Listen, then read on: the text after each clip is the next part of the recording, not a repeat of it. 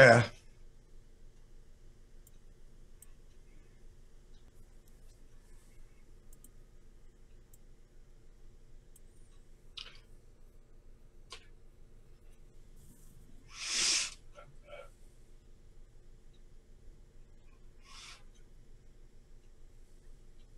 well, Hello.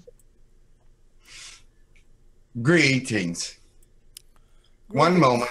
Sure. I am Erlo from Itemus. Hello, hello. I'm Max from Solar System. Yes, you do not identify the solar system, but we know which one it is. What is it that you need from us? Um, We are now learning about your planet. We are in contact with many. You want to know about electricity in physiology or the brain or DNA. yeah. Basically, I am looking at what's the relationship between the sequence of DNA and the electrical resonances in DNA and between different parts of DNA. There is the electrical system in most beings. This is not what you're speaking of, though. You want to know in DNA. Yeah. The sequence of DNA, how does it resonate? It depends on how the circuitry is fixed. Each DNA is a little different than the next. The circuitry that can be connected in the DNA is different, one human to another. But let me tell you this, it's like the synapse in the brain. It's like that kind of an electrical charge that connects the synapse to the nervous system that runs a circuit through the body that causes many things to happen at one time, causing feeling, emotion, and encourages the feelings of heat and sensations of all different kinds. Synapse of the brain is the electricity of the body, and it is used also in the DNA, but it is not called synapse there. But it is an electrical charge, but it is a very small one indeed. You must experiment to find where the electrical charge is going at the moment. You see, with the neurons in the neurons, electrons, whatever they're called in your DNA system. One moment, please.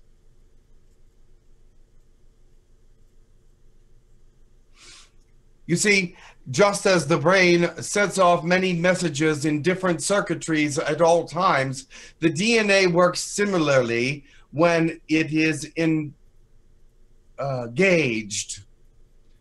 It sends off signals to different places for different reasons. Now, the only reason that the DNA would be engaged during a person's waking hours is if the brain is not working properly and the DNA must make movements on its own for reasons of survival, etc., sending impulses to the brain to see if they will react. There is impulses one to another within the DNA, but they are not interacting with the body, only with themselves for particular and localized reasonings. Does this make sense to you? How does the sequence of DNA, the sequence of bases, affect the electrical function? What's the major unit of resonation? You want to know that if there is a pattern. Yes. I'm trying to explain to you that there is no pattern. It is rather random most of the time. If there is a pattern, that would mean that something is happening consistently in the DNA to cause it to malfunction. Just like in the brain, if something is happening that is malfunctioning, the synapse will not work properly. Same with the DNA. I am not sure that we are on the same page with this, but I do see that that there is there is random patterns. There are several different ones. So to give you just one pattern would not be sufficient. You seem to think there is only one. I think that there will be some basic language, some basic letters, some basic words in the DNA, in the language of the DNA. And they are, yeah, that way because they will perform the best that way. Yes, they perform the best that way in humankind, set up the way they are. But that does not mean they have a common circuitry. And the circuitry can be different. You seem to think that because there is a CC beside each other or whatever you have there, is that it has the same circuitry or it draws on the same pattern constantly. It can, but there are many different patterns.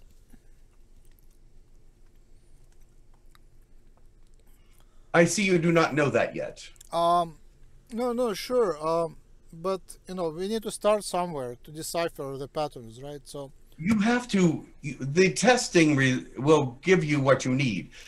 Give small charges into the DNA and watch where it moves to. You must have it set up so that the circuitry can be measured, and you must have it set up so that you know where where it ends and begins. There usually is a beginning and end, and it's usually circular, just like with any of circuits. Mm-hmm.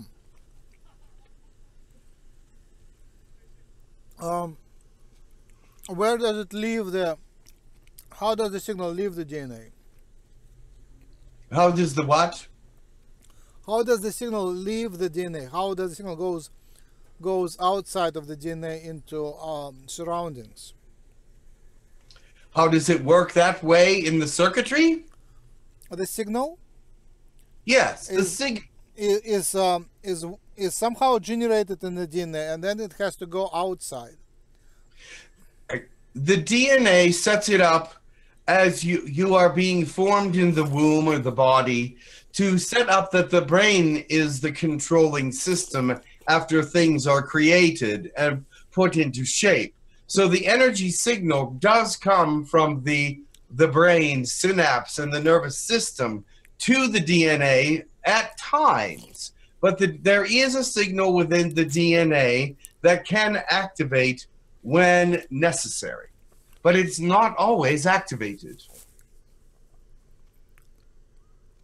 So how does the DNA resonate? It resonates by knowing what it has created, what it has formed, and knowing that if there's a problem, it will activate to see what the problem is, just like a scanning system. It doesn't know how to fix it always or to provide as much help, but it lets the body know and it lets the brain know that there is something wrong in this area. Right. So that it might be researched.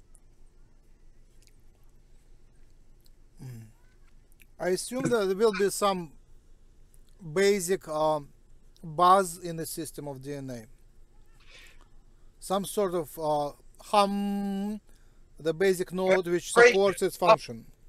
Some kind of vibration. Of course, there's vibration in every part of the body. The body has its own vibrational symbol. Mm-hmm. Whenever if you were to look at the body as a whole, it would give off an exact resonation of its frequency. That is how transporters have been able to move substances and beings from one place to another, because the vibration is precise within each. And if you can find that resonation, that vibration, and capture it, you can move that resonation from one place to another. Mm-hmm. Because every resonation is of its own unique. And so therefore, that is how you may move one thing to another place, because it only captures that particular vibration and no other vibrations around it. So, is this vibration electrical? It has electrical attributes, because God is, when you think of God, he is energy. And so everything is made from that energy. And so, yes, in some ways, when he turns light to matter, it has an impulse of energy just like him. Is it mainly electronic resonation, electrons? Is it electrons of the DNA which resonate? Yes. And they cause, since they resonate, they cause the vibration to go into other parts that are around them. So everything is resonating with the electron, but not as the electron. Oh. Is it more mechanical or electrical vibration? Oscillation. It's more of an electrical vibration, yes. You are correct in assuming that, yes. Is the frequency close to ultraviolet? Is it closed? No, is it ultraviolet frequency? Oh, well, I never put it, no, it's not really, it's unique to itself. It's not ultraviolet or any of those. It has a unique frequency of its own. If it were to be of ultraviolet, then ultraviolet would affect it in a very distinct way that would not be positive. So therefore, no. Other waves, it's like every it has a commonality with all the different waves that you're thinking with, because it has to survive within those wave frequencies. Yes, but it cannot take on any of those frequencies lest it be something different then. We know the whole spectrum, right? We know it from X-rays to infrasound. Yes. So the frequency has to, there should be some major frequencies, like a set of major frequencies. And I wonder where to look for. I mean, it's like a big range from... it is a large range, but listen to me very carefully. It is affected by all these things. All of these different vibrations have been with it for millions of years. And so therefore it has learned to live within all these frequencies and all these different ranges. Do you understand that? Okay. But yet it has an identity of its own, because it must. It feeds off perhaps some of these frequencies more than others, but it is unique unto itself. And it lives within the human range of positive frequencies. So therefore, those frequencies that are found most on Earth, those rays that are found most on your planet, will be the ones that you must work with. Right. Those are the most standard of the ones that you must work with. The other ones do not affect it as much. They do have some effect on it, but not as much as the frequencies and rays that are within your planet surroundings. So I'm thinking about... Gamma, yes, there are many. I'm thinking about the DNA vibrations as music. Music is part of something that can make DNA respond, yes. When you are in the womb, and you do call it a womb, I imagine. Yes, that would be the word that he translated. Okay. The womb is a place for outside research. You can give it sound and vibration, and work with the DNA to help it be affected as it is developing. So outside vibrational effects will definitely affect the way that the DNA is forming and comes together. Also, there are also damaging factors as well that can come from outside sources. If you are too close to radiation or something of this sort, means also that can affect the way that the DNA comes together and is affected. Of course, there is the intuitive nature of DNA to come together in the survival realm in its own way, but there can be affected changes by sound, vibration, noise, and music of all kinds. Wonderful, thank you. I think you covered the main part of my questions, and I wonder I can only answer to a certain specification of answer. If it is an unknown research to your planet, then we cannot give you final results. We can give you clues to finding it. We can tell you that it does exist or that it does not. But you have major thought processes about how this process should go. And if you have the right equipment, you will be able to find many interesting facts about the DNA and the structures and all the different portions. This person does not know the name of all the different areas of the DNA, but I am speaking as generally as possible, as specifically actually as possible, about some of the things that can be done. Wonderful. I wonder if you can connect me to some human who would be working in outside of the Earth, some extraterrestrial human. All right. Who might have a knowledge on that topic. So maybe a human can give me a little more clues on a human mindset in a human language. Most of the ones that are working outside the world are actually examining the brain more than the DNA, because the aliens have defined a lot of the DNA for them. The brain, however, is something that is different in every species. Okay. I will be happy to speak to a human who works on brain as well, on electricity of the brain. Yes. But from outside world. Yes.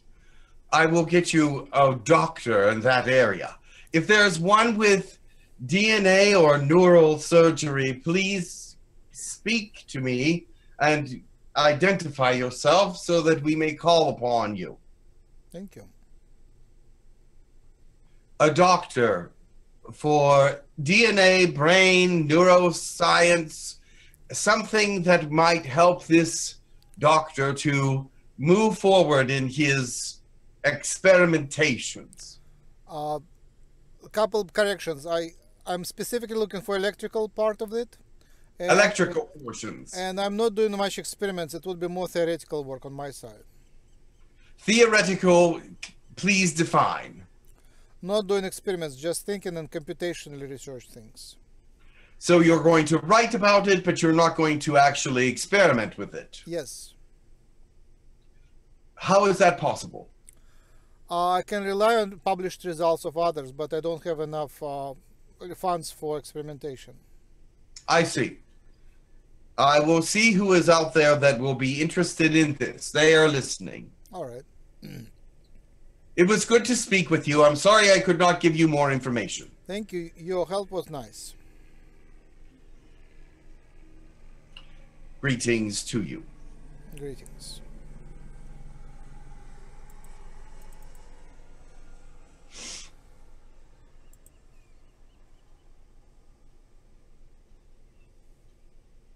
Ah.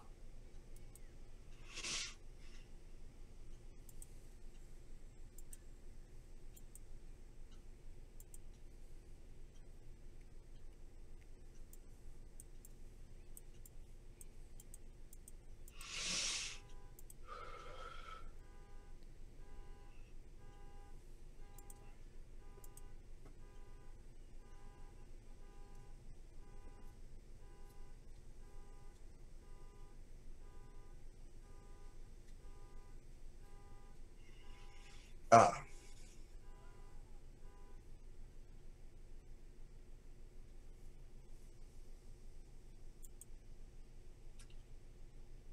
Ah. I am Dr. Josiah Cornish. I'm from Helena, a doctor that has been sent to look in on the hybridization program and study brain effects. Also, I work on humans and hybrid brains alike. Mm-hmm.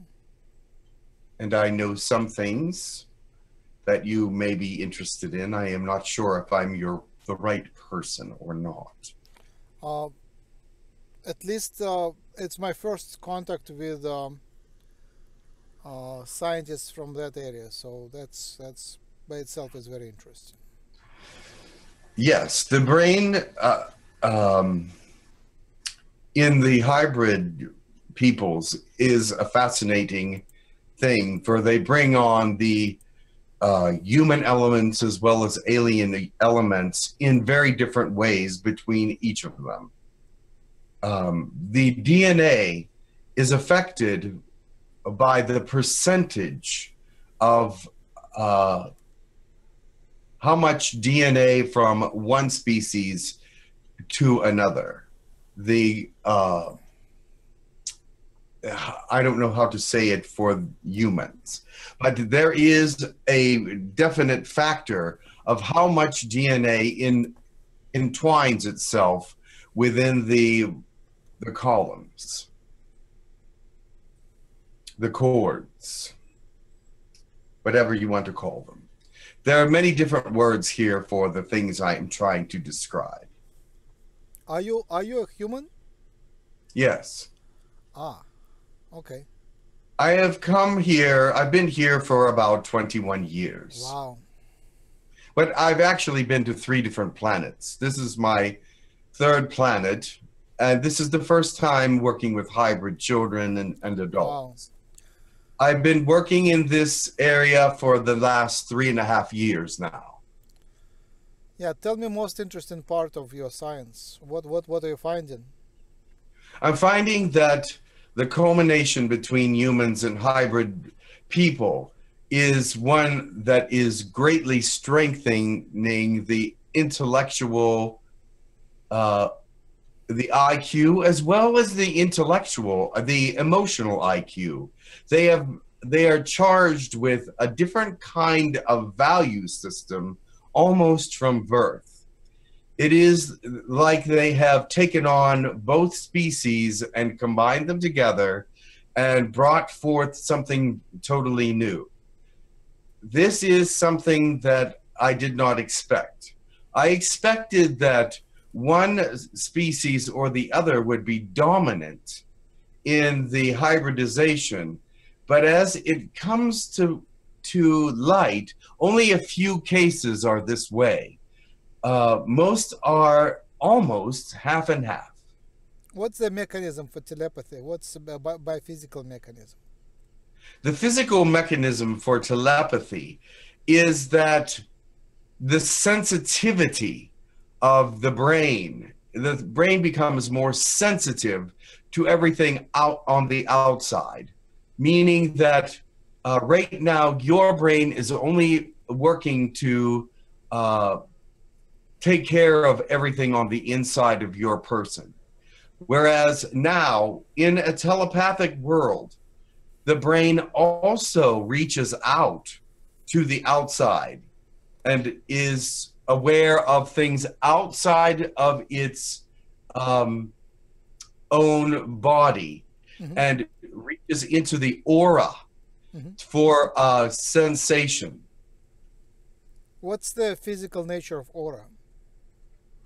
The physical nature of aura is the energy and emotional relationship to the body. You see, you have an aura that tells me what your emotions are or what you are sensing in each part of your body. There may be a different color of aura in your head than in your hips. So you may find that your aura changes as it moves around the body because it is telling who you are to at that moment to other people.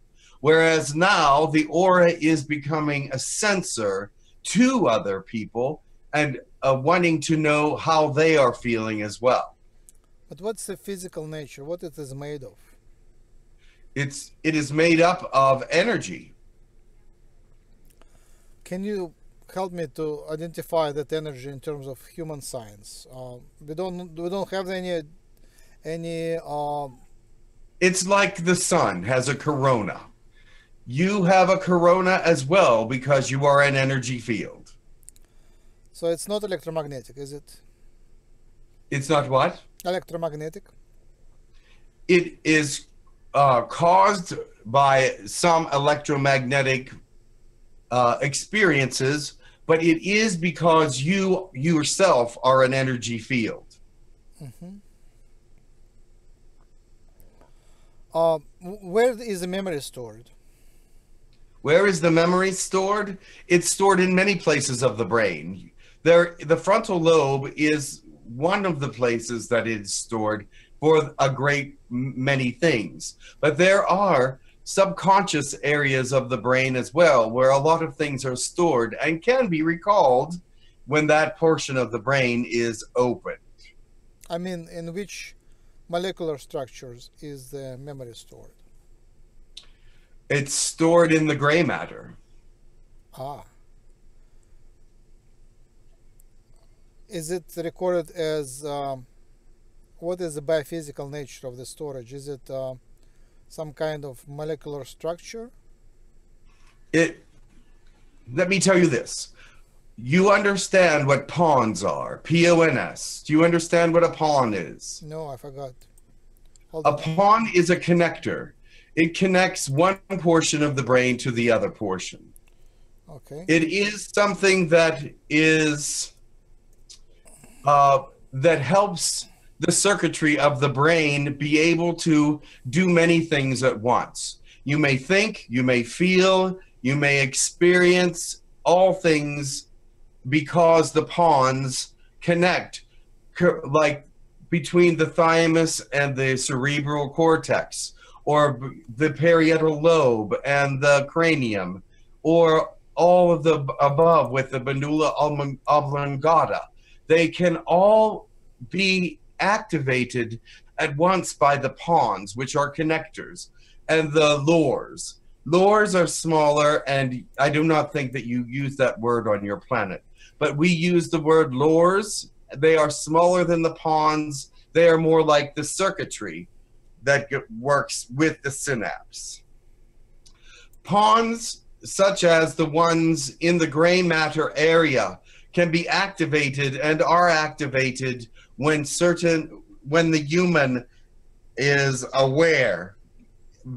Vision can cause reactions. Sense of smell, taste, hearing, touch. Information can cause pawns to react. So there are many things that cause this circuitry to work the way it does. And these are controlled by synapse. At least many of them are. Synapse is the electrical current that snaps in the brain. So what structure does store the like short-term memory and long-term memory? The frontal lobe stores most memories for instant activation. That's where your instant activation is, in the front part. But you must understand there's information all over the brain, but the things that you know and understand as far as intellectually are on the top in the cranium and on the frontal lobe. Now, reactions, breathing, and all those other things, there are all these things that I have spoken of have more than one function. So the parietal lobe is where most motion for the limbs is caused, and the cranium has breathing portions and things of that nature. So you must understand it's not just one place that will be storing all your information or even all the intellectual information. I'm referring to molecular structures. Which part which part of the cell is the memory stored in neurons or between the neurons? Between them. So are they stored in glia? In what? Glia are the type of the cells which are surrounding the neurons. So there are two types of the cells in the brain, glia and neurons. Neurons are transmitting the electricity and glia is not. Correct. The storage area would be in the glia, yes. What part of the cell would be storing the energy? The information. What part of the cell would be storing the information? The whole cell. The whole cell has when is activated, releases what information it has. How does the cell communicate the information if it's not electrical?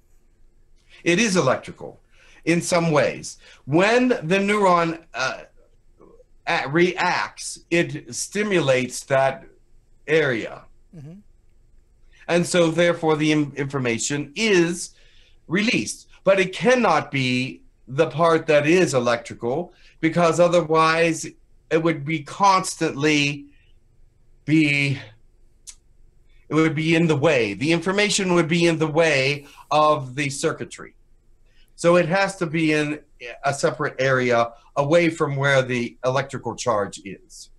So for long-term memory, electricity cannot be stored, so it has to be formed from electrical information to some other sort of information, long-term storage. What kind of molecules would be stored in that information? What kind of molecules? Yes. I'm not sure if there is different kinds of molecules that store long-term information. It is the what did you call them? The glia. The glia can take on different functions. It can store for long-term or for short-term or for it's not something different necessarily. It might be something that is not accessed as easily or is in a different area which not much access is given with electricity, the electronic movement. Okay. So short-term memory lives short-term, but long memory lives tens of years. Oh, yes. And we know that tens of years, none of molecular things, all the proteins and all other components of the cell go away very fast. They circulate in that fast that the memory cannot be stored there. So the only thing that is survives that long is DNA. So is the long-term memory stored in the DNA? There is some, yes. But also you must remember, when you rethink of something, when something comes up from the past that you have not thought of for a long time, it's re-recorded in the glia. So you will have a continuous memory of it. It may not be exactly the same as what you first experienced. It would be a reflection of that thought or memory, but it is re-recorded in the glia when you think of it again. That is how some long-lasting memories survive, is because they're thought of every now and then, and they are brought back in and re-recorded. There is also a theory that the memory is not stored in the brain. It's stored somewhere in the ethereal body. It would not be logical.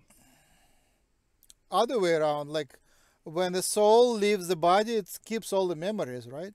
So it will be very logical to have all the memories stored outside of the body, somewhere in the soul. Yes, this memory has the soul has memories, of course, and so do all the chakras. Right, so it looks like memory is stored in the chakras, not in the physical molecules. But it is not logical to say that all memories are not physical. There are examples when the organs are transplanted from one human to another, like livers or other organs. Yes. The recipient of the organ has the memories of the person who of the Yeah. donor. So it looks like the memories can be stored in outside of the brain somewhere Yes, else. they can. There are memories that are stored in different places depending on what the memory is. Now, those memories that are in the chakras are usually memories from past lives or things that are not relevant to the present. But those that are in the body, that are remembered in the body, are usually very strong thoughts that are either traumas or things that are very important. People, when they have out of body experience, they shift out of body and they still retain the personality and memories of the past, but they certainly can view their surroundings from out of body locations. So that would Well, let me prove tell you that, this. yes. The mind, body, and soul, all three have the same memories. So the spirit, as it goes, has the same bodies as the mind. They're all one, you see. And so the body has the same memories as the spirit, and the spirit has the same memories as the soul, because they are all together in one place. And they can be transmitted around the body, but when you leave your body astrally, you take that version, the perfect version of your body with you out of the spirit out of the body, and it has all those things with it. But that does not mean that it's left this consciousness or these memories have left the body as well. I see your point. I'm sure the aliens have the ways to write certain information in the brain. Like if they needed to study languages, they just download them. What's the interface of download? They can download, and it goes to all parts. It goes to mind, body, spirit. Yes. Now, emotions are a different thing. It doesn't go to the emotions directly, but the emotions are affected by the download. But it is not part of the information necessarily. The emotions are created afterwards once the information is revealed. Axon versus synapse. What do you define as synapse? How do I define synapse? Yeah. Synapse is the charge that starts the circuitry moving to either the nervous system, whatever it needs to start. There are certain systems in your body. You have the circulatory system, the energy systems, the endorphins, the chemical system in your body. You also have pituitary, many others. There's all kinds of systems that the body has, and the synapse starts the circuitry that sends the message to the body. Good. So you just in the translation there is a certain problem with Jim's understanding of synapse, so I need to correct it. So neuron is a cell, right, which has lots of appendages, which are called axons. Axon. Okay? Yes. And synapse is when one axon is touching another. That point of connection is called synapse. Yes. So neuron, axon, synapse. So is the memory stored in synapses? It can be, but it's not always that way. No. It can be, though, because in synapse, you have regular functions that you do every day. Breathing, touching, these things have stored instinctive memory. Right. Thank you. So what's the interface? How is the language programmed in the mind? How is it in the mind? How, no, when the aliens download to you, to a person, new information, what's the interface? What the physical field do they use to program certain knowledge into the mind of a human? It depends on the human. They take the area which would be most fertile for thought, that kind of thought process. There are certain areas of the brain in humans that are very good for learning languages, but it's not the same in every human because people look at language differently as individuals. But there is a certain part of the brain that does handle that information better than others. So it would be from the individual standpoint. However, where you learn to speak your language would be basically where they would put a language download. I see. I have about 10 minutes left, and I would like to invite you, Gananda, to speak on spiritual personal matters. I thank you very much for your help. It was very interesting to speak to you, and I would like to continue speaking to you to learn more. Thank you. I'm sorry his terminology was not correct about some things. I can only hear what I am saying, not what he's saying to you. Okay. Thank you. Have a very good day. You too.